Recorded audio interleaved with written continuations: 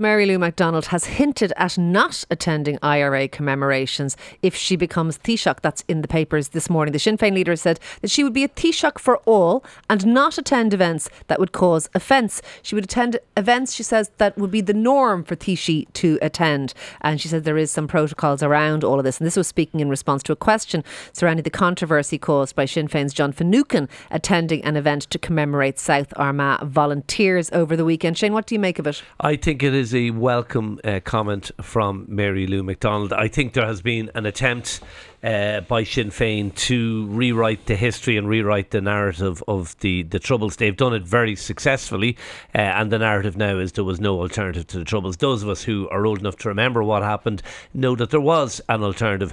But why it's particularly important that Mary Lou McDonald, if she does become Taoiseach, does not attend such events is because it's worth remembering that back then the IRA's stated goal was to overthrow the state. It was to overthrow the government and the state. They did not recognise the existence of a state. And the Troubles were fought not primarily, but partly on that basis.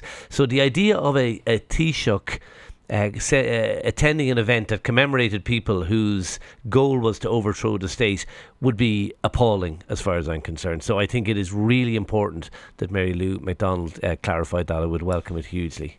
I would also welcome it. I think she said the right thing. It really does show that Sinn Féin are getting ready for power, doesn't it? Because this is a move, a deliberate move by Mary Lou to say, don't be afraid, if I become Taoiseach, it's going to be okay, everybody. And I think I do welcome it, but it's quite interesting in political terms. But I agree with you. I think attending, those of us, and I'm also old enough to remember, legitimising terrorism is not something that we want in this state. And many of us did not support an armed struggle. And I know some people obviously do.